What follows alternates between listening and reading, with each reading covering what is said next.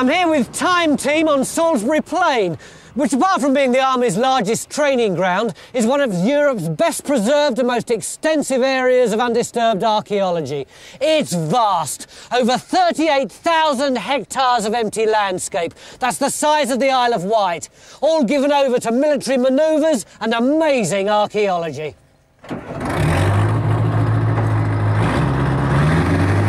What we've heard is that buried around here there could be Iron Age houses and possibly a Roman villa. But there are real problems when you've got an army rumbling over archaeological remains, and right at the centre of this conflict is Beech's barn.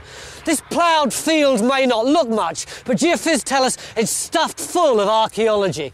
By working with the army, we're hoping to protect this site so they'll have to dig their holes somewhere else. We've got just 3 days to make our case for saving Beech's barn.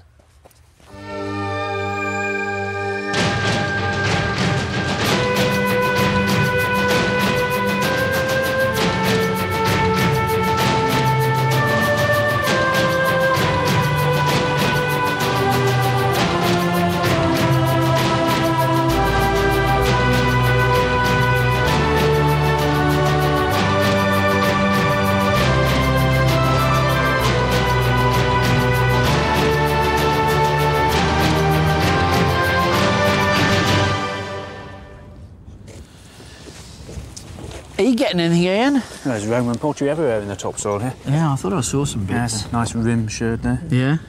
Body sherd there. You're an archaeologist working for the Ministry of Defence, yeah? That's right, yes. I look after the Salisbury Plain training area for the Army, all 94,000 acres of it. So what kind of problems can arise? Well, ironically, the Army have been here for about 102 years now, and we have 2,500 monuments. And the Army have saved the area from being ploughed and built on. Yeah. But as the sort of Army activities got more and more intense and the vehicles have got larger, it's possible that the tanks can do damage. And of course, every time a soldier stops, he wants to dig a hole. So they might dig sort of scoops or trenches in this lot and go straight through the archaeology? They might. We know there's something here from the past. So what I do is when the exercise planners come in, I mark up a very large area saying, do not dig on this. But what we want to do is define the area exactly and give it the protection of being scheduled, which gives us a bit more of an influence over it. So how are we going to do that, Mick? Well, I think we're going to have to start with some geophysics, because it's an ideal site for that, isn't it? Perfect for it, yes. Let's go and check it out, and then we can start digging a few holes, I think. Yeah. So the pottery in the topsoil suggests there were Romans here. What we also want to know is whether there was an earlier community. We'll get some help from these geophysics results from a survey done a few years ago. They're not terribly clear, but it appears we've got some sort of ditch. That's the yellow line, and various shapes inside it. It's possible the circles are Iron Age and the rectangular shapes may be Roman. And if so, does that mean the Romans took over, or did the Iron Age people become Romanised?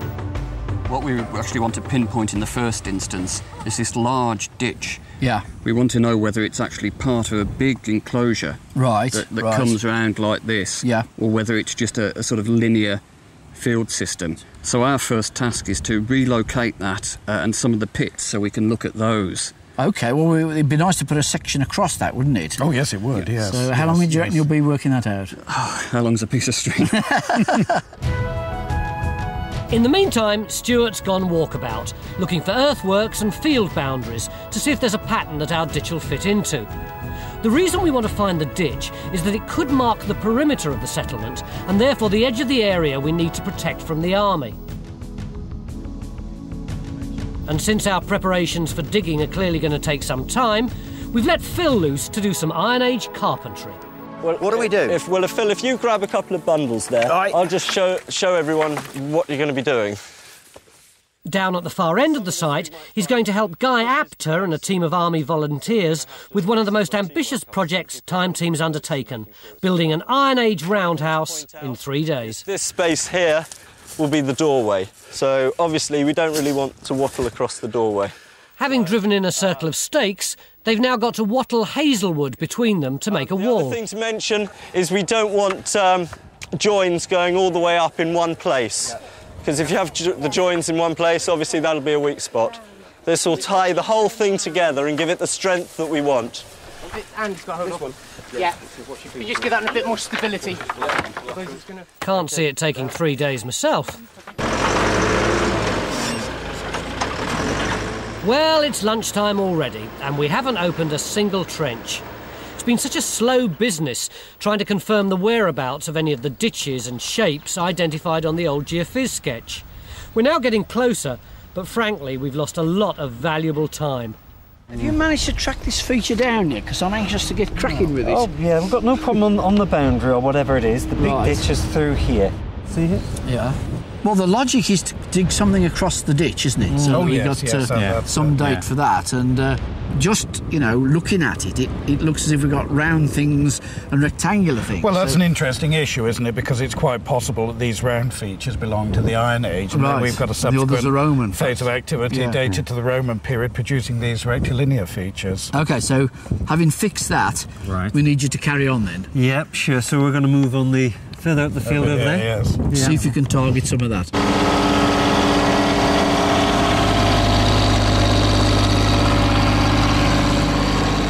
Not so fast. Before the digger can start, the army have to make a sweep of the area to check for any unexploded ordnance. If there is anything, it'll be Staff Sergeant John Huss's job to make it safe. But we're in luck. We can get digging without fear of being blown up.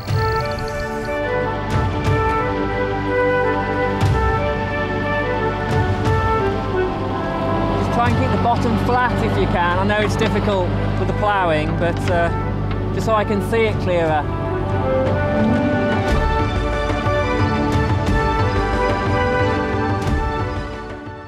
God, you've nearly finished. You told me it would take you 3 days. It's the middle of day one. You are kidding. This is the easy bit. Putting a few posts in the ground and wattling some sticks around doesn't take any time at all. There's a lot more to do yet. What exactly is it? Well, this is an Iron Age, well, as far as we can surmise from the evidence, this is an Iron Age roundhouse. You nearly said hut and then veered away from saying No, I that, did not say hut. I didn't even come close. But from the evidence, we know their size. We tend to know the direction of the doorway. From classical descriptions, we know that they were thatched, and if you thatch a roof, it has to be at a certain angle, about 45 degrees, in order for the rain to run off the thatch and not through the thatch. Is that for the thatch over there? Absolutely. We have, well, about 250 bundles of water reed. Why does it need all that? Actually, it probably needs a bit more, but it's a case of getting it thick enough so that you stop the rain, but thin enough so that when you have a fire in the centre and the smoke goes up, the smoke's able to escape. The thing that strikes me about the roof is how much is it going to weigh? I would say with the amount of reed we've got, about 2 or 3 tonnes. So what's the next job after this? Well, we put this on, and once that's on, we're actually ready to do the roof or daub the walls. We haven't decided which way round to do it yet.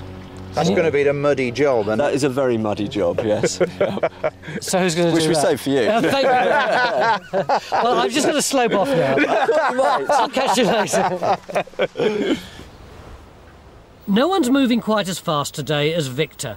He's already started work on a drawing of our Iron Age enclosure. It'll be fascinating to see if the reality turns out as Victor's imagined it, with a boundary trench enclosing farm buildings and a Roman villa. Now that we've eventually got going, we're making good progress in Trench 1, our boundary trench, and it's starting to produce finds. It's like a bit of goat horn, I think. Very bulky for a goat, isn't it? Could be, yeah. It's a bit, yeah. It's a dog dish. It's black burnish ware from Dorset. A dog bowl. Or a lid. In fact, no, it's a lid. See that groove? That'll sit on the top of your pot and goes up and flat top. That's the top of one. It's a lid for a black burnish ware bowl. All right. Ideally, we'd have started Trench 2 by now to try and find out if the round shapes are Iron Age and the rectilinear Roman. What we want to do is cut a trench here from a circle into a rectangle so that we can see what the relationship is between the two. But the old geophys map isn't a scale drawing, so matching these results to what's actually on the ground is going to take more time than we've really got. So, John, do we know where this intersection point between the circular thing and the rectilinear one is now? Well, it should be somewhere on this line. That's the line Bernard set out based on the lab survey. But unfortunately, we've lost the key point from here. Oh. So we're not exactly sure where we are. So you can't tell me where to put a trench to get that intersection? Not at the moment. We just need a bit more time to expand the survey so we can understand how it relates. Right, so the bad news is we can't get started, but the good news is it's going to be worth waiting for. Give us 30 minutes and we'll see what we've got for you. Oh, well, I'll go and get a cup of tea then. I don't think there's anything else I can do. Got the results. Carenza! Yeah? You're not going to believe this. Yeah, have you just picked that up? You're not? No, just as I walked away. Good grief, that's beautiful, isn't it? Well, that must be Roman, isn't it? It's a little bracelet, isn't it? It looks like a child's bracelet. It's tiny. Twisted wire, is it? And look, the clasp, well, presumably that's the end of it there with the possibly where it joined that. It's beautifully made, isn't it?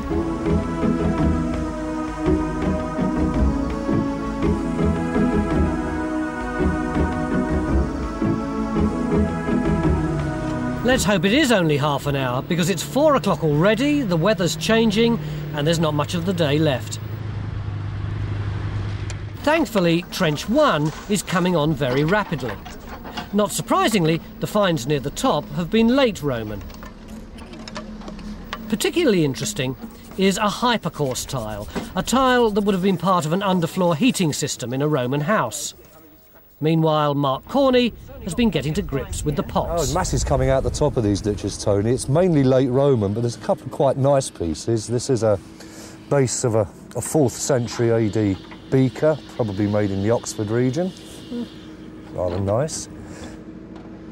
But I'm particularly excited and interested by this, which is part of a jar with this rilled or sort of corrugated surface and a very distinctive rim. It's from a type of pot that's going to date from the end of the 4th or the early 5th century AD. Now, why do you find that particularly exciting? Because there is a lot of other evidence from the Salisbury Plain area that Roman-type activity carried on well into the 5th century, so this is the kind of stuff we'd like to see a bit more of.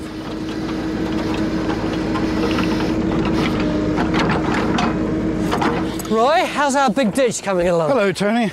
Well, the big ditch now has resolved itself into 4 ditches. 4? Yes, we've got 2 here, 2 small ditches here. This is the one I'm kneeling in, and a smaller ditch here. And what are they? They're probably part of a field system associated with the settlement. So they're not kind of residential, as it were? These are not directly residential, but what about further this, up here? Well, no, we're coming on to the ditches which are associated with the enclosure. But if we haven't got that enormous ditch that we thought we had, does that mean that we haven't got the big Iron Age settlement? Oh, not at all, no. What we're looking at is a boundary feature belonging with the settlement, which at some stage has been remodelled so that we've now got 2 ditches instead of the 1. So Trench 1 is complicated. What we do know is that we've got Iron Age field boundaries, which separated fields as hedges do today, and enclosure ditches, which should indicate that there was an Iron Age settlement in the vicinity. And we've got our Roman hypercourse tile. Could we be onto some kind of Roman building tomorrow? We'll see. Of course, we had hoped to open a second trench to look at those circular and rectangular shapes. But Geophys have spent the entire day testing the site, and they've yet to say if they found anything definite. 2 or 3 ditches they're finding, and... John, you've been marching up and down Salisbury Plain all day, haven't you? What have you found? Well, look at the results now, Tony. We actually think this might be a banjo enclosure. A what? It's a banjo enclosure. They're called banjo enclosures because they look like banjos, but they're incredibly important. They're thought to be really high status Iron Age enclosures. They're probably even more important than the hill forts. They're very uncommon generally. There's quite a few in this area, but it's fantastic. It's unbelievable. It's classic. It's got the circular bit there, the entranceway coming up there, and these curving sort of ditches coming around the outside. It's absolutely classic. Excellent. Well, we may not have found our Iron Age enclosure, but it looks as though we might have a banjo. Beginning of day 2, and it's crisis time in terms of manpower. It took us ages before we could start digging yesterday, and once we did, we found the ground was really hard and difficult to dig. But we found what we think is a banjo-shaped Iron Age enclosure over there, and we're still looking for our Iron Age settlement over here. But first thing this morning, we found evidence of what we think might be a 3rd building. What exactly is it? It's a limestone roof tile off a Roman building. Complete nail hole there. So what kind of Roman building might this be? Large, rectangular, high status. I mean, this has been brought, what, 40 or 50 miles to be put on this building. And we've already found a hypocaust tile here, haven't we? So is that additional evidence? It is indeed, and there is a high status, large Roman building somewhere between us and the woods here. Well, presumably, though, it could have come from anywhere around here, couldn't it? This hasn't moved very far. I mean, this is complete, the hypocaust tile, the large pieces of pottery. The building is within yards of us here. Can we not just mark the fact that there's a Roman villa around here somewhere and leave it at that? I need to know exactly where it is. When the military say, where can we dig, I need to know where it is. I don't want a building this important to be accidentally damaged in the middle of the night. So it looks like we've got 3 important buildings now and 2 days left. Yeah, get going. I better go and have a word with Mick. After a sluggish day yesterday, it's good that things are really speeding up, and already this morning we've identified the exact position of the Iron Age banjo geophysics located yesterday evening. We're going to go in that area there. That's a what, 10 by 10? Oh, that sounds a good enough area. Whereabouts? In the corner there, we'll take in the ditch, the banjo and some of the pits inside. That sounds ideal. So that's here? That's where we started to dig. So where's the boundary? The other end, is it? I mean, the whole thing curves behind us. Right. And we're going to do another arm over there. Yeah. Across there. That's over here. That's the other arm. Yeah. And it'd be great to have a look at the inside of one of these, wouldn't it? I want to see if there's some pits in there. Yeah. I'll go. All right.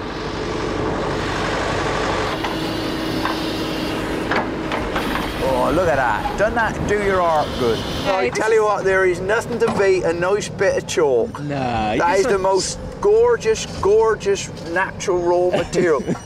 Just peel the top off. You don't understand, mate. You don't understand. You don't understand. I've been living on this wonderful white stuff all my life, and it's gorgeous just to see it. Opinions vary about banjos. The old theory was that they were stock enclosures for keeping animals, but recently it's been thought that they were definitely residential, belonging to someone of high status within the community.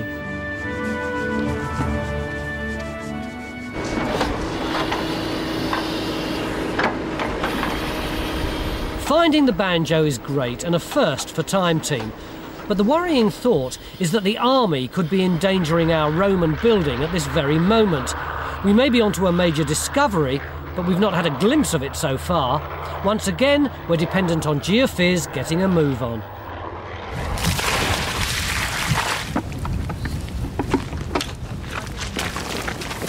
Try and shred the straw into it. I don't suppose they had steel cap boots in the Iron Age, but in other respects, this is authentic. Guy and his team are making a mud and straw daub to plaster the walls of our roundhouse experiment. We like him so much. Oh, it's all falling off. Push it. Push it in. Push it. I'm pushing it in. You push it in. You can't just pull your hands off. You push it in, sort of slide your hands off. Oh, okay.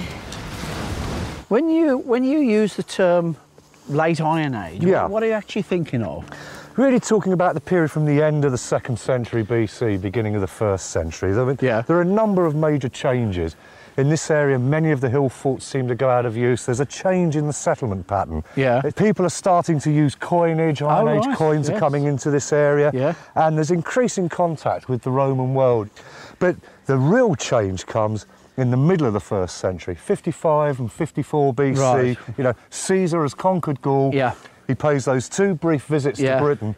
After that, probably because of some kind of treaty, we see a great flood of contacts. So there's about nearly 100 years, isn't there, between that Caesar's visit in 54, 55 and then the final conquest by Claudius in 43. That's right. And I mean, this area is interesting as well because there's very little evidence of the Roman army stopping off in this area. It looks as if this is an area that's pretty well used to sort of Roman ways. There's probably fairly rapid assimilation into a Roman way of life. So we shouldn't think of large numbers of either Romans or Italians coming into this area? No, it's the local population who have already got some Roman tastes.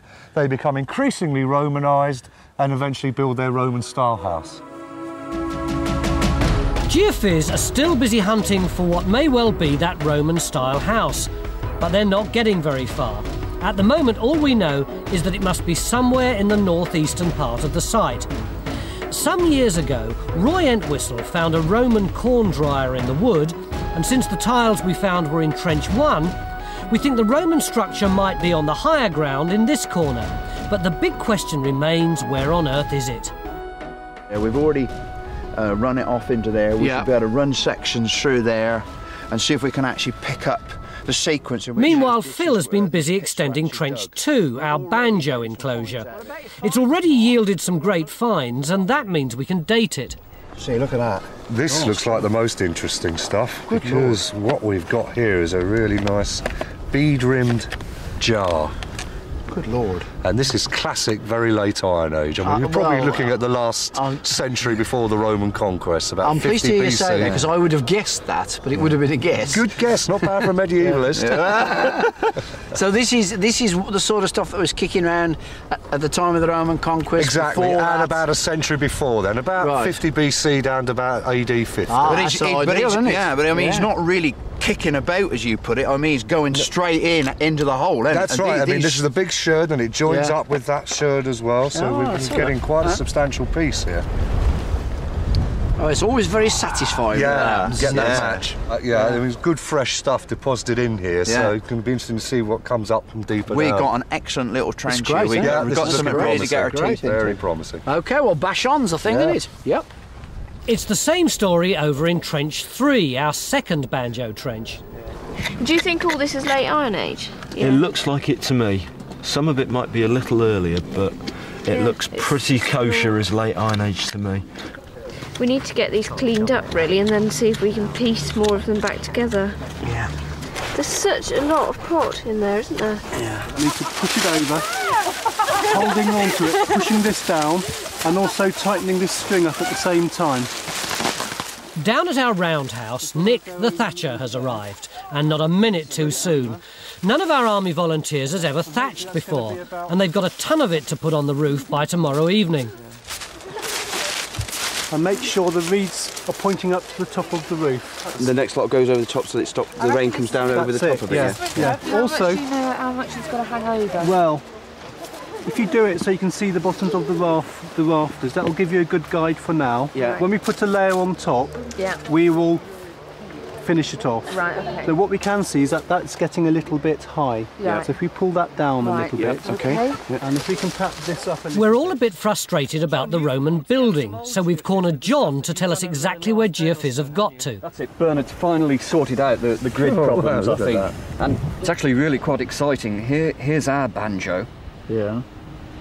And as we move through the data, look, there's a clear suggestion of another one there. But look, even further towards the edge of the survey. Look at this. That rectangular sort of shape looks like a building. Yeah. I know this is a bizarre question, but do you ever get two banjos close together? You do, and we're in exactly the right part of the world for this phenomenon. They're not common, but when you see them like this, it's usually a very good sign of both a late Iron Age complex of probably fairly high status, and then you always get a big Roman building complex in very close proximity. It's as if you're seeing continuity from Iron Age land ownership into the Roman period. So could this be the Roman building that we're chasing, that we've got the roof tile of and the height of? Yeah, I mean, it's certainly substantial enough, I think, to have supported those stone slate. I mean, obviously, we ought to put a trench in this, hadn't we, to check this out? I knew you were going to say that. Well, Ian's going to want that, isn't he? Oh, yes, we need to. Let me press you. If now you had to say where you thought it was most likely that it would be, where would it be? Well, look, there's two possibilities. One where John and Chris are at the moment. Just sort of over... That sort of area, but alternatively, Tony, on this sort of plateau here. And this is very much flatter, isn't it? You could choose either, but I think it'd be better to wait. Why don't we stick a trench in one of these options now, and then once we've got the geophys, put something in the other one? I'd be more confident of getting a wall if you give me another half hour. Half hour? Yeah, that sounds fine. Half an hour, Chris, that's your maximum. Great. We're definitely getting closer to our Roman building, which has to be somewhere in this area, and having found one banjo, we now have two. This must mean we're onto a settlement of some considerable importance, but we won't dig the second banjo, because finding the Roman structure has to be our top priority now. In the meantime, in Trench 3, Carenza has been turning up some cracking finds. We've now come up with Iron Age pottery really nice bits like that. So it does look like this ditch is part of the banjo enclosure that the geophysics showed, same sort of pottery that Phil's getting, so that's great. But even better, we've got this bone comb. Absolutely beautiful, Iron Age bone comb. Beautiful. That is so nice.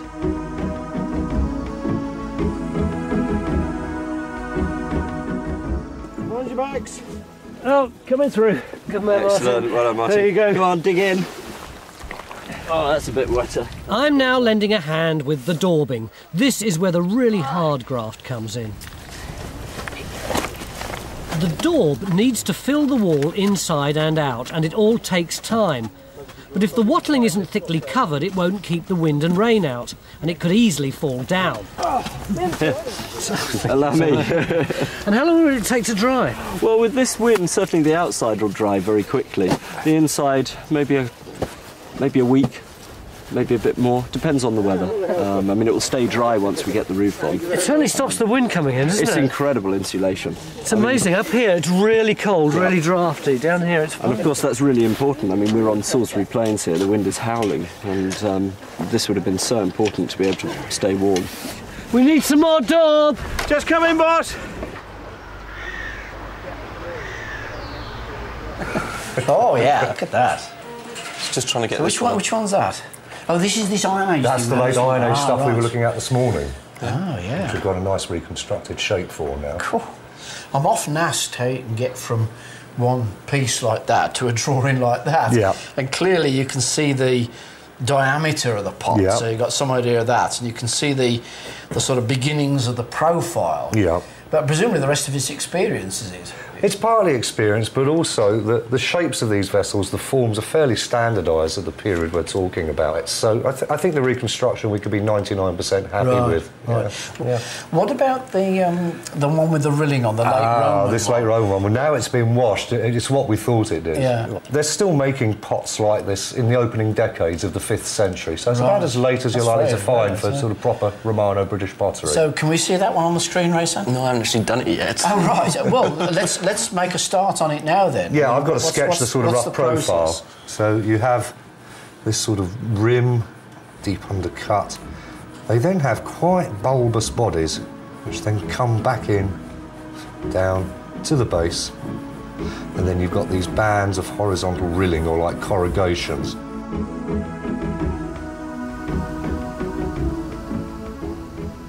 John's time's up, and the geophys results have turned out brilliantly. It looks like a Roman villa. Whereabout do you think? Well, if we put a trench right across, hopefully we'd find walls and a floor. Yep, that looks good. Can you show us where it is on the ground, and we should be able to get that started tonight, shouldn't we, Mick? I think so, yes. Well, I'll go and spray the trench if you like. And I'll go and get the machine. Well, we finished tea, should we? Yeah, oh yeah, let's finish tea.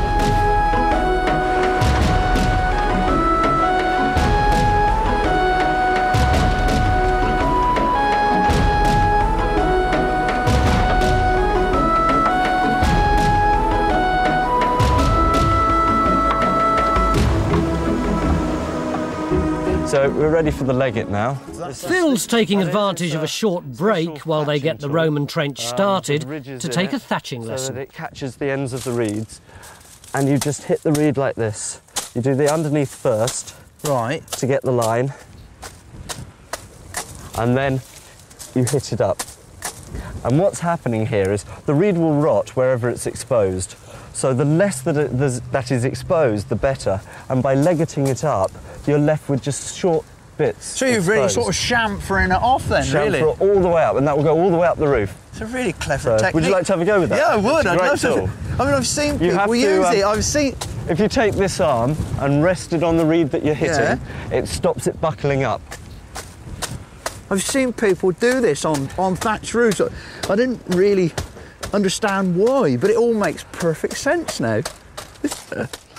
I could get. You're now a professional thatcher. I could get attached to this. Yeah, what I'm going to try and do is just take the rubbish off the top. Yeah, we'll have a look at it by hand, and we'll always bring the machine back in a bit later on. Yeah, I think that's wise. Just have a good look at this rubble. Yeah, but I mean, you're getting all this rubble at such a high level, it's suggesting many of the walls that have just gone in. It's collapsed over, that's true. So yeah.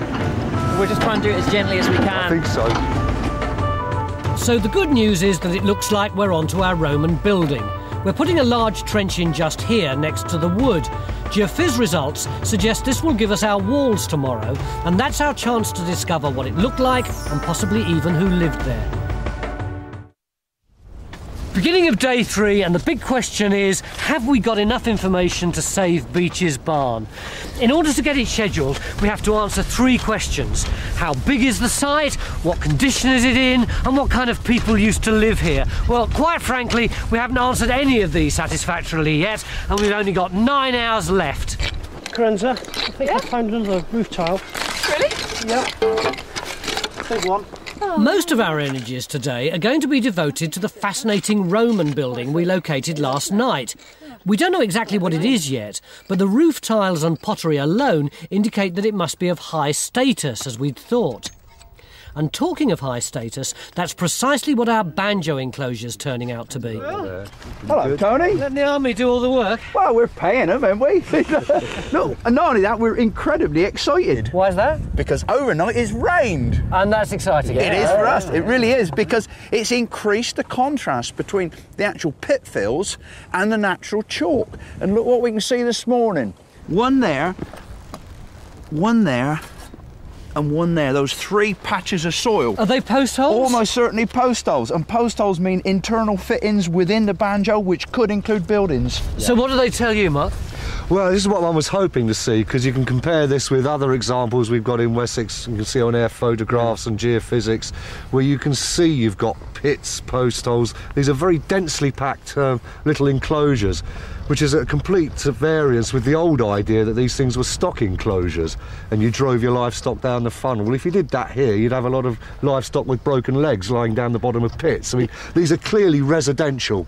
Why would they be living in something which had got this extraordinary long corridor down it? I think these are best viewed now as like formal entrances or approachways, almost sound like ceremonial, your processalon. Oh, come on. Whenever you don't know what something is, you always say, you archaeologists, that it's ceremonial. No, we say it's ritual. Ceremonial, we're on slightly firmer ground. You know, these are grand approaches to what's going on inside these It's a bit enclosures. like the Mall going up to Buckingham Palace. That's you know, it, a formal approach, drive, isn't it? yeah. So what kind of things do you think we might find here? Well, I think we need to look at all these structures inside this enclosure, because we've got the boundary ditch round here.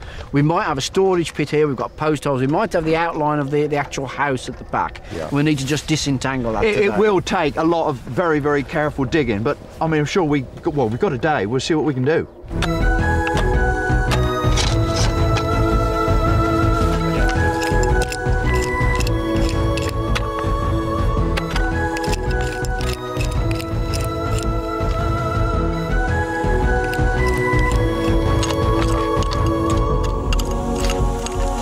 Would you have liked to live in one of these? Not really. No? Why not? It's a bit dirty. A bit small. Dirty? Yeah. Well, do you think it would have been dirty when it's all... It's dirty now because it's wet, but when it's all dry, think it'd been nice and cosy? Yeah, it keeps the wind out. What about you? You fancy living in one of these?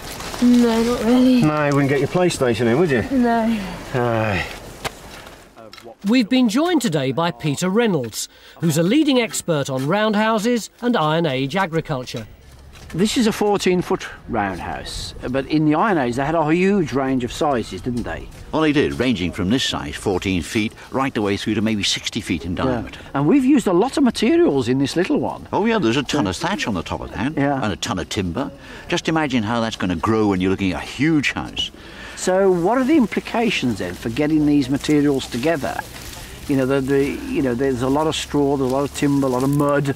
Well, you're looking at a huge acreage for the straw itself. Yeah. You know, you take a 50-foot diameter house, 16 ton of straw, 16 acres. Yeah. Point one. Timber. You got 220 trees, all plantation grown. Okay. You're now beginning to look from a circle of post holes, if you like, in the ground to a whole implication for landscape. Yeah. And I think what we're looking at in the Iron Age is a third arable, third pastoral, and a third managed woodland. You know, we're not going to be able to keep this house here, but how long did the original ones last? Well, I reckon the smaller ones, which are based on a single ring of posts, are going to last between 14 and 20 years, let's say. But the big ones, the ones with the double ring, with the great post holes in the inner ring, they're going to last 200, 300, 400 years. Has it gone very loose where you are, Carenza? Yeah, there was a sort of area that was very loose here. There's a kind of mortarry floor or layer of something coming from south. You've got it over there? Yeah, it looks like something does come through. I think we must be on top of the building now. It looks as though we're coming down onto the walls of our Roman building. And since the early evidence is that some of them may have collapsed, we'll have to go carefully if we're to find intact structures. And just a moment ago, over at Banjo Trench 2, this was found. It's a quernstone, used for grinding wheat in the Iron Age. It seems to be so appropriate that it's in a grain storage pit. Perfect, isn't It seems mad, Peter, that they should dig a hole and fill it full of grain and it didn't rot.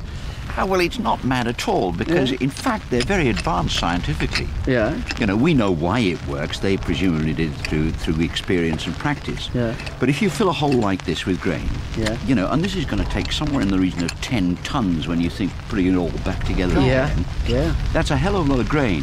What happens? You fill it up, seal it with a clay seal, a hermetic seal, right, which you've got to keep damp. Yeah. Now that means underneath the clay seal, the cereals are just in a perfect growing condition. Yeah. So they grow, but only that much depth. So you've got a thin skimming of growing grain on the top. Yeah. Gives off carbon dioxide, uses up the oxygen in the pit. Right, carbon dioxide preserves everything inside. Yeah. It's a perfect storage for big tonnage. So it goes dormant as soon as it fills up with carbon dioxide. Exactly right. Yeah. And then you could actually, if you want to use it for cereal or for actual seed, perfect. It'd be germinate again. It's got over 98% germination after 6 months under the ground in a pit like this. And not for the first time on this dig, the weather's turned nasty. Oh, come on, get in. Oh, it works. God, It's tipping down with rain outside. But this works! Yeah, absolutely. Incredibly. Did you have any doubt? A bit. I never had any doubt in you. Oh, you always say that's the end of these things. It's not what you say in the hotel. There is still water coming through here, isn't there? Well, that's finished the roof. because we haven't finished.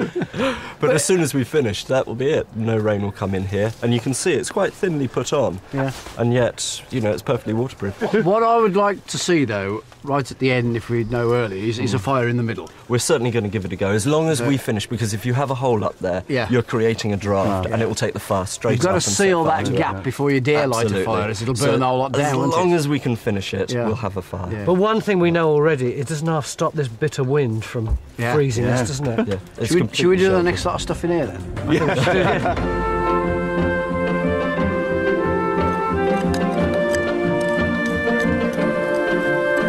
After the rain, Phil's moved to Trench 4, where he's desperately needed, and where Carenza seems to be uncovering a flaw.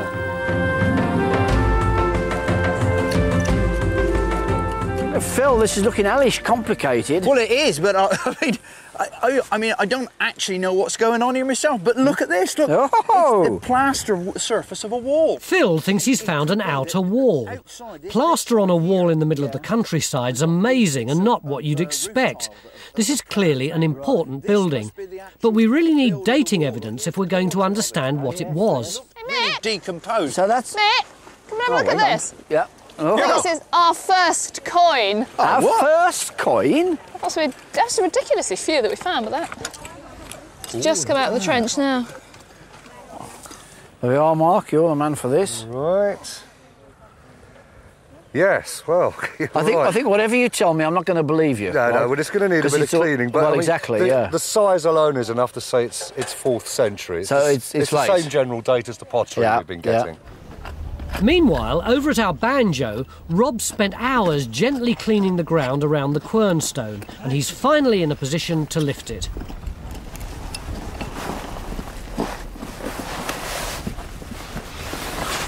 This wonderfully preserved stone was grinding wheat 2,000 years ago. That's a nice little jumble there, isn't it? We've got a nice stone wall here and a nice bit of plaster coming down onto a piece of pottery. So does that mean that we can date the wall if we know how old the pottery was? That's right, that's why I've got Mark over. Yeah, look, I've got a paintbrush. I can be a real archaeologist.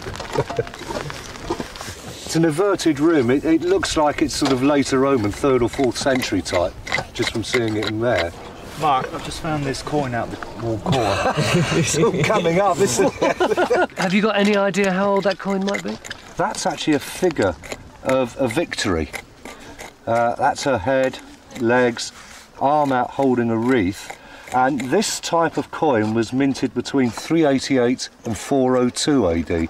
It's the very last issue of bronze coins coming into Roman Britain. So it would probably have been dropped sometime early in the 5th century AD. So it really is looking as though this is a very late Roman site. Yes, certainly. All the material we've got here is looking very late, and the coin just confirms it. 2 miles away at our incident room, it's time to bring together all the bits of information we've got about the site and the landscape. What did happen to that boundary ditch? If you look at the site itself, you see this ditch coming through here. That's the ditch we were excavating in Trench 1. It continues in earthwork form along here. Up here you've got one banjo and another banjo, and that's where the Roman buildings are up there. Now, if you look at these big major land boundaries that exist, and if we add our information that we've found... This map shows us the location of the Iron Age farm estates that were already known about. But with the evidence of our boundary ditch, we can see a new estate centred on Beech's Barn. Big gap here. It looks as if it's another estate that's there in the Iron Age period, continuing through into the Roman period. What does all this tell us about the people who actually lived here? I think what it tells us, the big picture, is that we're looking at a very stable population that's probably been in this area since at least the Bronze Age. They made the transition into the Iron Age, then after the Roman invasion they adopted Roman ways. But we're not looking at immigrants here coming in. We're looking at the indigenous population who become Romanised and they start to adopt Roman ways of building. But the land units, the estates on which they make their living, seem to remain largely unchanged. Beech's Barn has proved an intriguing excavation for Time Team.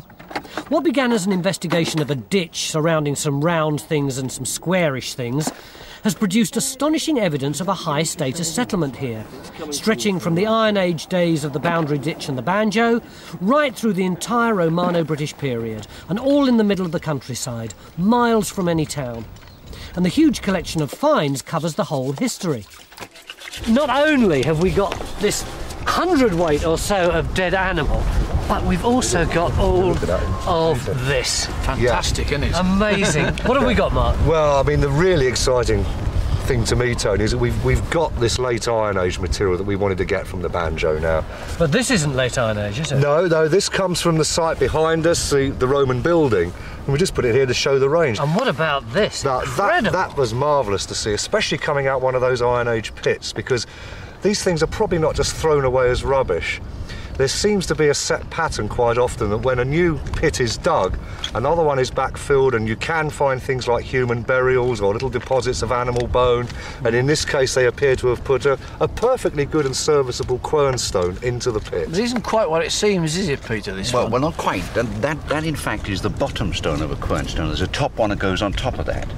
So it's a rotary quern, but even then it's not a rotary quern, because if you look there, that side is more worn than that one, and so the handle went in a quarter movement. Rather than taking it all the way around. Going all the way around. So it's a sort of backward an and oscillatory forwards. business, and that's beautiful. But I think what we've got is basically lots of phases of Roman building. And now, as we come to the end of our dig, Carenza's got the job of explaining our Roman building to Ian Barnes. We're pretty sure the building was a small villa, and probably the centre of the farm estate which we identified in the incident room a few moments ago. Together with our banjos, will that be enough to have the site scheduled? I couldn't have asked for any more. We know the extent of it. The geophysics has shown it to be in this area here. You've found the date of it and the nature of it. We can show the results to English Heritage, we can get the monument scheduled, and then it's a question of drawing up a management plan. Will that enable you to keep the army off it? It's not so much keeping them off it. I mean, they've run over this for the last 103 years, and you can see I don't think it's affected it too much. It's a question of really stopping them digging on it. And now we can see the full extent of our site as it might have been between about 400 BC and 400 AD.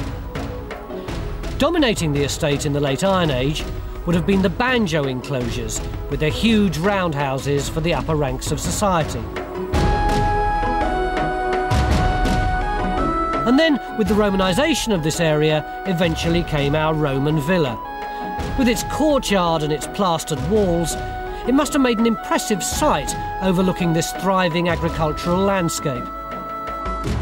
Over the last 3 days, we've given Ian a fantastic amount of information, enough for him to get this area scheduled, which means we've achieved what we set out to do.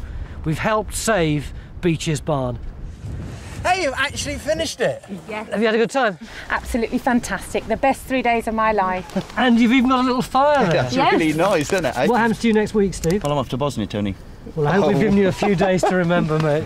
And you doubted whether they'd do it. It was a huge undertaking, but I couldn't have done it without this team. They were superb. Kev, is it all finished now? Not quite, Tony. What have you got to do? Oh, the flag! What does it say on the bottom there? With resolution and fidelity. What does that mean? It's something you need.